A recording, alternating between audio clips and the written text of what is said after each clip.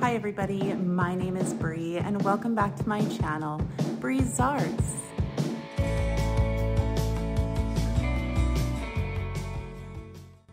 All right everybody, I'm so excited about today's video because this video is sponsored by Cricut. Now, if you've been with me for a while, you know how much I absolutely love using my Cricut for my home decor projects. And I can't stress this enough, investing in a Cricut will absolutely up your game for your home decor, for any gifts that you wanna make for your loved ones this holiday season, card making, like the list goes on and the possibilities are endless. So you guys, I'm so excited to show you what I've made with my Cricut today. And what we are doing is Christmas Kirkland's dupes. So I am going to show you some amazing projects and how much money I saved by making them myself. And with all of that being said, you guys, drum roll please, let's get into the first DIY. All right, everybody, here we go with DIY number 1. So this tray I saw on the Kirkland's website, it is $34.99. So we're gonna start with one of these artist palettes from Dollarama. And I'm going to take my white chalk paint from Rust-Oleum and we're just going to shablam paint the whole entire thing up. I did do 2 coats of the Rust-Oleum paint on all of the sides and the bottom as well. And so now what we're gonna do, because if you notice in the inspiration picture, it did show that there were lines, like it looked like shiplap. And so we're gonna do kind of like a faux shiplap here. So I'm just measuring out to find the center of the inside of this tray, and I'm just gonna take my pencil and create a line all the way across with my pencil. And so here, I'm just going to use my finger and we are just going to smudge that line so it gives the illusion of faux shiplap. It's brilliant. And I'm going to do this, I'm going to separate it into 4, so 3 lines. So here I am finding the center of both of those and then doing the exact same thing. So drawing the line with my pencil. And then we are just going to do that on the other side as well. And then we're going to take our finger and smudge that out just like that. This is the easiest way to give that look on this tray. So there we go. And now we are headed into Cricut Design Space. So what I always do is I always find a shape that is the same as the surface that I'm going to be putting my design on. So I just grab a square here and I'm putting in the size. And then I always make it white as well, just so that it's a little bit easier to see. And so now I am going to put our text words on here. So we're going to spell out Winter Wonderland. And we have to change the font as well. So I just looked up Cottage. I've used this a lot, this font, and so I knew that it was going to be one that I really liked. And so we are going to ungroup all of the letters, and I'm just gonna kind of fiddle with them a little bit. I didn't want them to be completely uniform, so I am going to take, you know, like the taller letters, the W and the T, and we're just going to, you know, make them different sizes and whatnot. And so here I figured, you know what, I'm just going to delete that W and we're just going to duplicate it and put it over so it's the same size. And of course, we're gonna wanna line those up so that they're nice and straight. And then I'm also going to change the size of the D and of the L, just to make them a little bit taller and to give your words a little bit more interest, right? And then we are going to duplicate that D, take it over to the end, delete the other one, and put it on there. So now I just move the rectangle out of the way and we are going to attach these. We're going to weld them together so it is just one word. So when we cut it to the Cricut, it will cut out as one word. If you ever find that you're doing lettering and the letters are cutting out like as single letters and they're not blending together for a script font, then just make sure that you weld them together. And so here I am going to find a snowflake. So I just put in cut only and single layer to find a snowflake that would be fairly easy to cut. You can see there are a bajillion images in Cricut Design Space, so you will definitely be able to find one that you really like. So I just chose 3 of them. I kind of liked this one, but I thought, it's a little bit too thick. So we're gonna go with this snowflake here. So I'm just gonna adjust it to size, and we're gonna put 3 inches by 3 inches and then lock that so that it doesn't change at all, and then just put that in the center. I just love how putting the rectangle on there, it looks like the project, right? It's perfect. And so now I just changed the color of the lettering so it all prints out on the same color, or cuts out on the same color with the machine. And I'm just kind of fiddling with it just to make sure that everything looks good. And it's telling me that the project is incompatible because I'm gonna use my Joy for this, my Cricut Joy. Now, if you don't want to invest heavily in the Cricut and you just wanna give it a whirl, try the Joy, you guys. You can do so many projects with the Joy, and it is a lot less expensive than, say, the Explorer Air or the Maker. I use my Joy all the time for really quick projects. And so I just set that to cut, and there it is, my little Joy. It's the cutest thing, and it cuts out so well. And of course I'm using this smart vinyl, so I don't need a mat, but you can use any type of vinyl, and there are mats that come with the Joy as well. So there we go, cutting, cutting, cutting. And we are going to weed this baby out. So you can't really see it, but I'm cutting off the snowflake there. And now I'm just going to weed out this smart vinyl here. So sometimes, I don't know if this happens to you guys, but you know, when you're pulling on the vinyl and it kind of pulls things up. But you know, most of the time it cuts really precisely. You can see that I'm just pulling the excess vinyl off of there and it came off no problem. And this is my new weeding tool. It's amazing. I got it from Cricut, and it has a whole bunch of different attachments to it, and you just have to click it in there and you pull out whatever tool you want to use.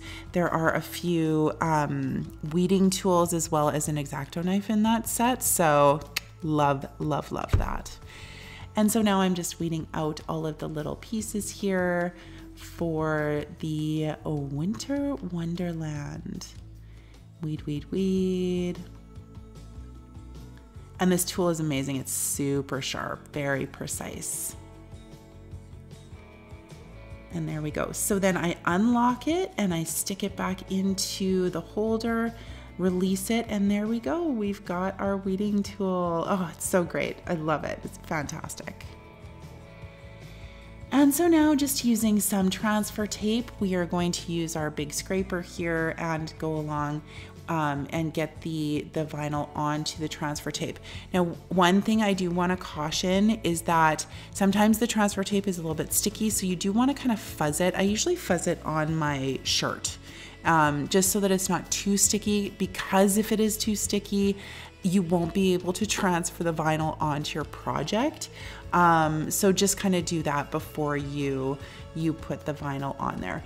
Now, one other thing too, I do find that sometimes the smart vinyl is a little difficult to get onto the transfer tape. you know, I always use my weeding tool to kind of help it along, but you really do have to apply a lot of pressure to get it onto the transfer tape, but it does definitely go on there. It's always easiest to actually pull the backing off, just like I'm doing here, kind of do it upside down, and then it will come off a lot easier onto the transfer tape. So there we go. And now just placing that onto my project, making sure it's nice and centered, and burnishing it down with my Cricut tool there, pulling off the transfer tape, and voila, look at that. It looks so good. And then of course, you know, weeded out my little snowflake here, burnishing it down, and there we go. And so now I got these handles. I have a whole package of them. I think I got them from Home Depot for like 10 bucks. They were on sale, and I think there were 12 of them in the package, so super, super inexpensive. You can also find hardware like this at a thrift store, on Facebook Marketplace. Like, you can find hardware anywhere. So I'm just drilling some holes here to put the screws in through. Now, because the tray, like, I want it to lay flat, and I didn't want any of the, like, the screws to make it so it wasn't flat. So I'm just using my diggy bit. I don't remember what it's called. And I know in my last video when I used the diggy bit, people told me what it was called, but it just didn't stick in my brain. So we're gonna call it the diggy bit. And just so that the screws are flush on the bottom of this tray. And then we are going to screw the screws in there and attach this hardware on. This is like a very true dupe, you guys. Like, it's almost identical to the original Kirkland's tray. I absolutely love it. So all done, and you can see here that it was 35 bucks and I did mine for $6.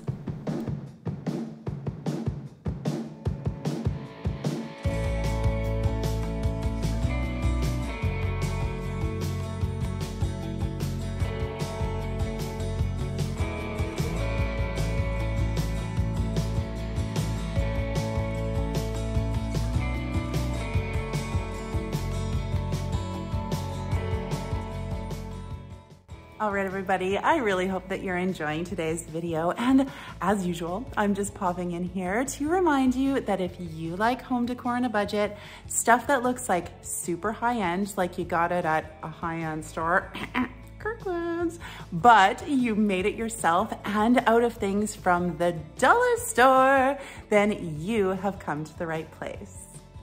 So make sure that you tap that like button, make sure you subscribe, and make sure that your notification bell is set to all so that you don't miss any of my uploads. And of course, breezers, all you breezers out there.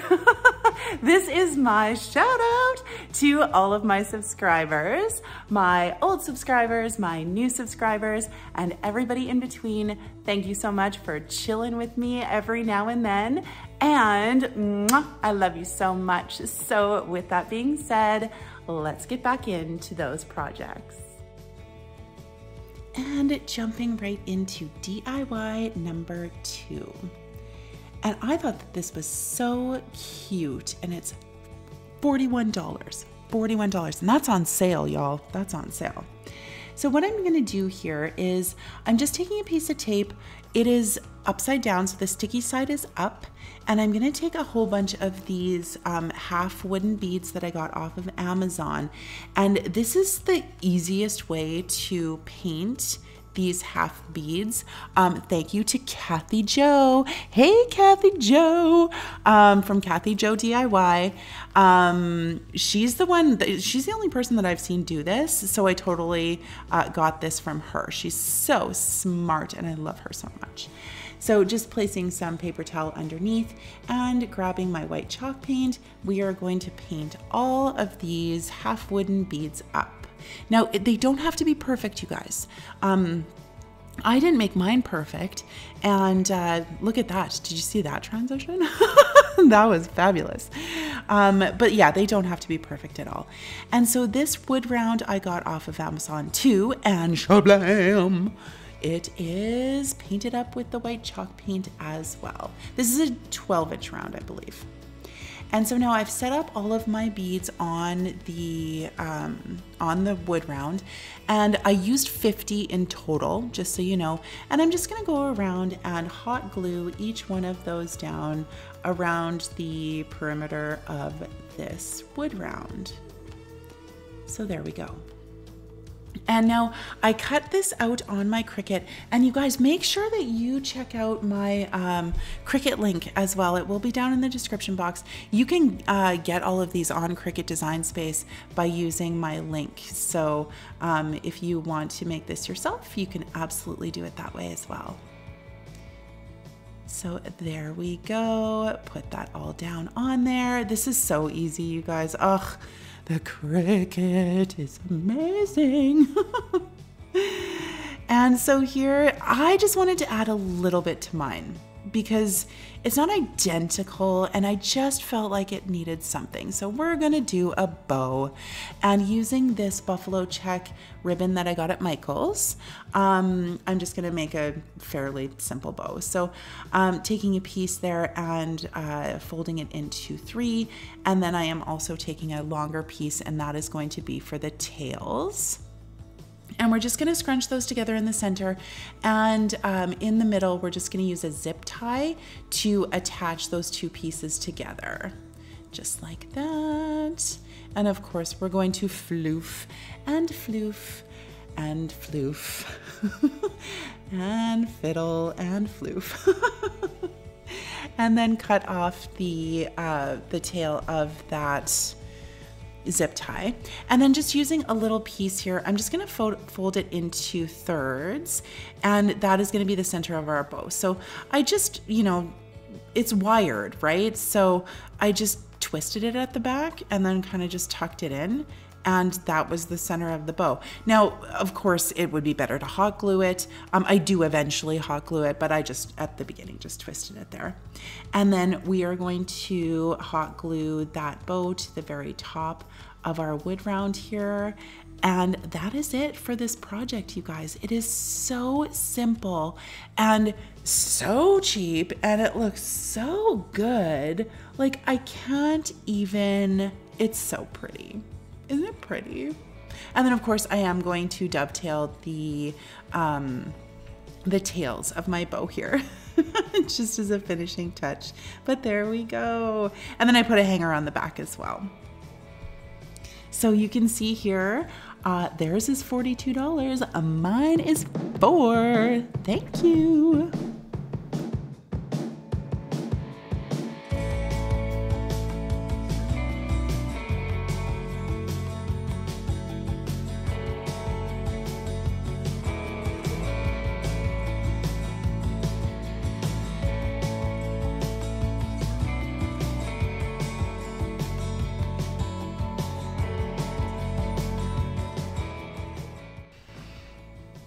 All right, and last one, you guys, DIY number 3. This one will blow your mind. Look at that. It's a fairly simple canvas for $70. Come on now. So I got this canvas at Dollarama. They have a ton of canvases actually at Dollarama, a whole bunch of different sizes and whatnot. And we are going to do that kind of plaid effect on here. So this is really, really super simple. A little bit tedious, but totally worth it in the end. So I'm just using some painter's tape that I got at the Dollar Tree and taping off the 2 sides there. And then we're gonna make stripes, obviously. So first we're gonna start with the horizontal stripes. And you guys, I just eyeballed it. Like, you can absolutely measure it out if you want to. I'm just like, yeah, that looks about good. Only because I'm kind of lazy and I just didn't wanna have to, you know, fiddle a lot. And then I'm also going to do a stripe down the middle. So I just figured putting 2 together, that's a good enough size, right? And now when you're using canvas and you want to get crisp lines, you absolutely either must use the same paint color as what is underneath. So you could use white paint in this instance. I am using Mod Podge. This seals off the tape so you get those crisp lines. I cannot stress this enough. It is so important that you do that, because if you don't, because the canvas is textured, it will bleed. It will bleed for sure. And so here you can see I didn't have a light gray. I used to have Parisian gray by Folk Art, but it got dried out, which makes me very sad. So I have to get some more. But I just used Maui sand and some white paint, and that's how I got this really nice gray color. It's a little bit dark, but don't worry. We're gonna make it amazing, I promise. And so I'm just painting the stripes, like with my chippy brush. Super easy. And I didn't want to necessarily completely cover it, so you can't really tell, but there are a lot of brush strokes in my paint job there, which I was 100% cool with, and you will see why at the end here. So when you're doing this technique, I reuse my tape. There's no reason why you can't. It just, let's save on materials, so you don't have to run out or go and buy some more, you know what I'm saying? And so now, I did want to do 2 more like thinner stripes, just like the inspiration piece. So, I am just putting the tape back on and doing really, really thin stripes next to the thick stripe in the center of the canvas there. So just reusing my tape, and again, 100% eyeballing. If you want to measure, you do you, boo. You do you. So there we go, tape it off, do the Mod Podge thing, and snap, there we go. So I don't know about you guys, but I absolutely love taking off the painter's tapes and seeing my nice crisp lines. So you're welcome for this little bit of eye candy that you're witnessing right now, because I'm not gonna lie, my lines were perfect. And that is because of the Mod Podge. No joke. Trust me, trust me, trust me. So I had said that it was a little bit dark. We're gonna remedy that right now. So I'm just taking my chippy brush here, and we are just going to take some white chalk paint and just dry brush along these stripes. So just to dull it down, and it also, gives it a little bit of texture, makes it, distressed and whatnot. I really like the look that this gave me as the end result here. I think it looks fabulous. All right, so now we are going to do the vertical lines. So again, just taping off. Again, Brie is eyeballing everything, and it works out perfectly. So we are going to do this on the side here, that center line, and then I just use a piece of the painter's tape as a guide in between as well, to put up my next piece of tape. I hope all of this makes sense, you guys. You can see what I'm doing. Sometimes the words escape me. So again, just eyeballing that, doing the thing, making sure that it is nice and straight. And there we go. And we're gonna do that on both sides. And then we are also going to use that Maui sand and white mixture that I had made and do the exact same thing, making these lines. So it's very deceiving, like you're just making these thin lines, and with all of that tape on there, you don't really know exactly what it's gonna look like at the end. Like, look at how nice that looks. It looks fabulous. I'm so happy with how this one came out, you guys. It's so pretty. It's so freaking pretty. All right, and so of course I use the dry brush again, and now we are going to do one more line on each side vertically on this canvas. So last time, taping it off and making sure that it's even, nice and straight, Mod Podge, and then we are using Grotto by Folk Art. So it's a beautiful green. It's not like a super Christmassy green, but it's more, it's so hard to, it's like a, not really a bluish green. It's so pretty. And it was perfect for this project, I thought. It's just absolutely gorgeous. And of course, we're going to use the chippy brush again, and we're going to distress that green down just a titch. We don't want it to be too overwhelming, obviously. And we want it all to match the project. But isn't it pretty? Oh, I love this. I think it is so high-end looking. Okay, so now back into Cricut Design Space. And so we are going to do Merry Christmas, just like the inspiration. And so keep in mind, there's a ton of fonts and there's a whole bunch of different categories as well. And so I just kind of scroll over and I'm going to go into contemporary, and we're choosing the Sackers Gothic, I believe it is, Sackers Gothic. And I thought that that was a perfect font for this project. And now we're gonna go into our images, type in Christmas, and here I am going to change it to cut only. We're gonna do single layer, and we're gonna do phrases. And so there's a whole bunch of phrases that come up that say Christmas, or, you know, joy to the world, you know, just a whole schwack of different phrases that you can find within Cricut Design Space. Deck the halls, like, it's fabulous. So I did find a couple of Christmas words here, and you know, it's always trial and error, you guys. Like, I don't go into Cricut Design Space knowing exactly what I am going to do. It seems like that with this this video, but legit, I am in there and I'm fiddling around and I'm trying to find the right font and I'm trying to find the right images and whatnot. And you just have to experiment. Like, it's so much fun to figure these out and to find the different images and fonts and everything else within Cricut Design Space.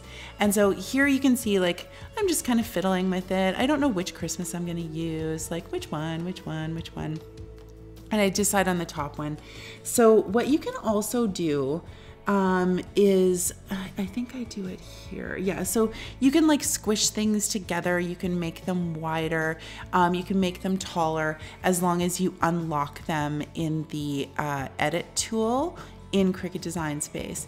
And then also what I'm going to do here right away, I believe, I'm going to increase the, okay, so we'll squish it together first. And then I am going to increase the letter spacing. So you can make the space between the letters bigger as well. And I just like the look of that better with this project. And again, you know, just fiddling, just making sure that my eyes are happy, making sure that, you know, it looks like the inspiration piece as well. And we are going to use some stencil vinyl for this one because we are going to stencil this one. And we have to make sure that it fits the project that we're making. It cannot be any bigger than 12 inches. I think I did have it set right at 12 inches, but then I took it down to 11.5 inches just so that it was compatible with the Cricut. So I am going to be using the Maker for this one. And so we're gonna send it to cut, and we're gonna cut this on a mat because I'm not using the Smart Vinyl for this particular project. We are gonna use some stencil vinyl instead. So there we go. See, I'm still fiddling. I'm so sorry, you guys. It's very difficult to edit everything so that it makes sense, because it legit takes me a lot of time to get these images all together. So here you want to make sure, especially when you're doing stenciling, that you give enough space for your stencil so it's not like super close to everything else. You want to make sure that you have enough room on each side so that you don't have to tape off a lot of your stencil vinyl, so that you don't get excess paint on your project. And so here's my beautiful Jimmy. We call him Jimmy Cricket, Jiminy's cousin. And yeah, he's cutting out this stencil vinyl like a champ. The maker, you guys, like, to invest in a maker is such a good idea. I love my maker. I use all of my Cricuts for different reasons. The maker though is just so fast and it's so efficient and it cuts beautifully. So yeah, get yourself a Cricut. And so because this is a stencil, we're going to weed out the letters instead of leaving them, right? So here I am just weeding everything out. Just like that. You can see it is sped up a little bit, but so easy to weed. And onto the transfer tape, making sure that everything is centered. Don't push it down so that you can actually move it around on your project to get it nice and straight and centered. And so because it's a canvas, I had to put something underneath it as well because it would concave, right? So wanted to make sure that it was nice and sturdy when I'm burnishing everything down for the stencil. And just pulling that up, and there we go, voila. And again, with that beautiful grotto color and my Debbie brush, and we are just going to dab all the way across the stencil. Now, again, I didn't show it, but I did use Mod Podge, you guys, prior to putting the paint on, because again, same thing as with the lines, it will bleed if you don't put something under there. And the last thing you want after you did all of that work on all of those beautiful crisp lines is for your lettering to bleed. So again, we're gonna do that with the Mary. How beautiful is this color? Tell me. It's now my second favorite color because of course Nantucket Blue is my favorite, but like that is absolutely gorgeous. I love this project so much, and it's done. It's so easy. So get this, $70 they wanted for that. I did mine for $5.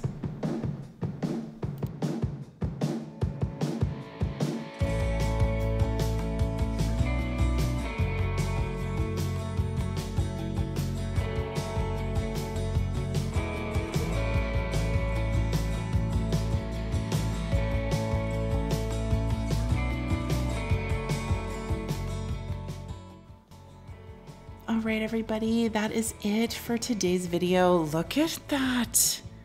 That is stunning. It is so beautiful. I love doing that plaid technique with paint, and I just can't even get over how pretty that is.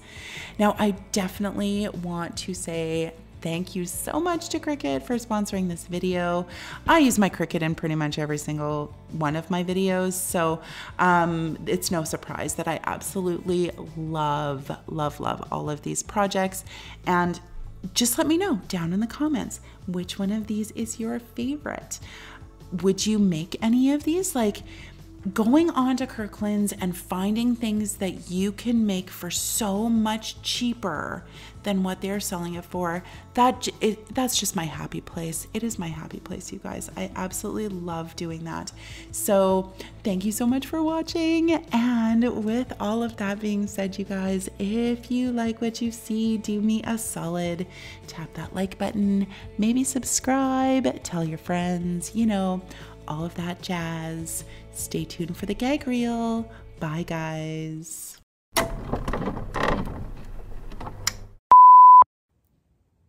So for today's projects, I can't wait to show you what I am.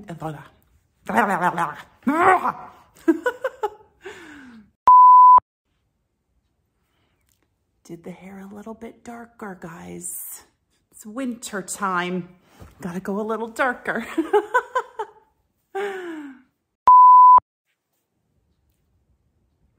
Lips are pretty dark today. I'm giving off a dark vibe. Darkness. So I just have to show you guys something. So I don't know how well you can see it, but I got a new tattoo and I got it with my daughter. And so what it is a sprig of lavender. And when she was little, I don't know if anybody remembers, but there's like a Johnson & Johnson baby wash and it's lavender scented to calm them before bed. And whenever I would use that baby wash with her, I would always sing, lavender's blue, dilly dilly, lavender's green. And so she and I decided to get matching tattoos. And I love them. Like, we've been talking about this for years. So we finally pulled the trigger and got these tattoos. And I just absolutely love them. It's beginning to look a lot like Christmas. Already? You guys, we're like 6 weeks away. You hear what I'm saying? That was better.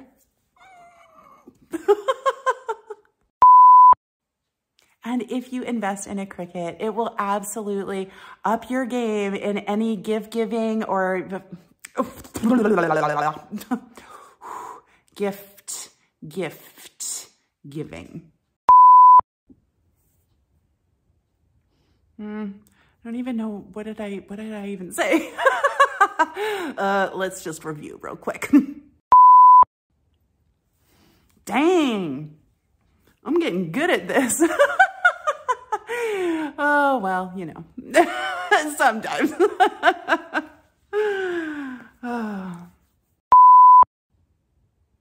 So make sure that you tap that like button. Make sure you subscribe. Oh, man. We'll get through it.